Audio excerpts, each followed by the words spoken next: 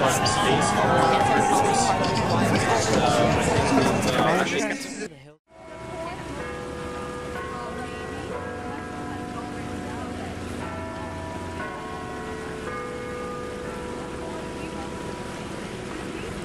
C-150, which I think Mr. Trudeau first presented in 1967, finally came into law in 1969, was that first major step in securing gay and lesbians full rights within Canada.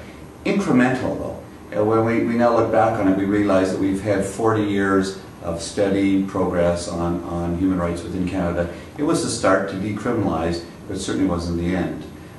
If it had not happened, obviously the other rights wouldn't have flowed. Changes to provincial and territorial as well as Canadian human rights legislation wouldn't have happened.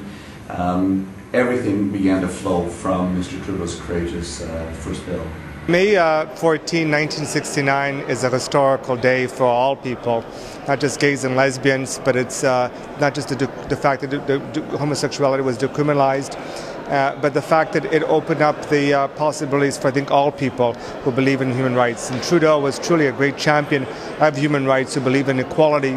And here we are today, 40 years later, as the children of that legacy, who have inherited this great tradition of acceptance, of tolerance, of people being able to live together in peace and harmony. We have now same-sex marriages. We have come a long way in acceptance within our laws.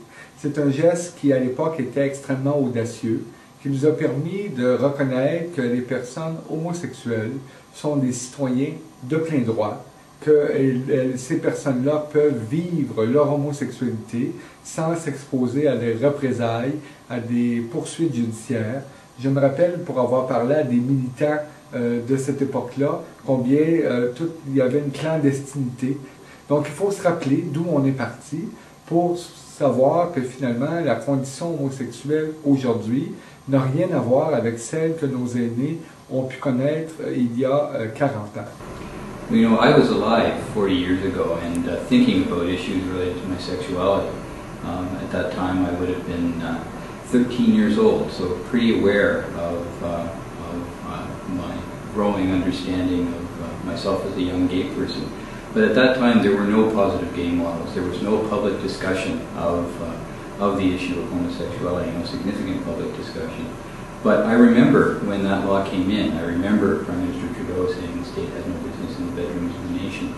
And I remember thinking that this somehow was a good thing for somebody like me. Although I'd never had a run-in with the law, I didn't know any gay people, I really didn't know much else about that. I think it's a huge victory and celebration for the LGBT community, but for Canada as a whole. It's one of those moments in Canadian history where something very momentous took place. The fact that laws that will criminalize people because they loved each other and they happened to be of the same sex, you know, is a horrific thing.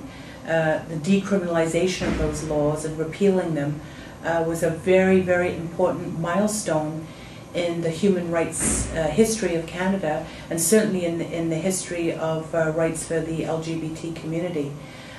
So I was thinking back. I had only been in Canada 1 year. I was maybe 16 years old, so I didn't even know about the debate at the time. Of course, becoming an adult and learning about it and being part of the queer community, now I can, I understand the significance and the importance of what it must have felt like at the time.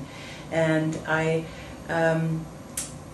wish I knew some of the folks who were involved in that, what it must have felt like, that struggle that they took on, so that today we can enjoy those human rights and we can be freer of discrimination. Not free, because there still is homophobia, but at least, changing the law is a very significant milestone. I was born in 1967, so I guess if it's been 40 years, I would have been a criminal my first year of my life, but I wasn't practicing, of course. But the fact is, what Trudeau did in terms of decriminalizing and taking the government out of the bedrooms of the nation was critically important to the advancement of rights and attitudes in Canada.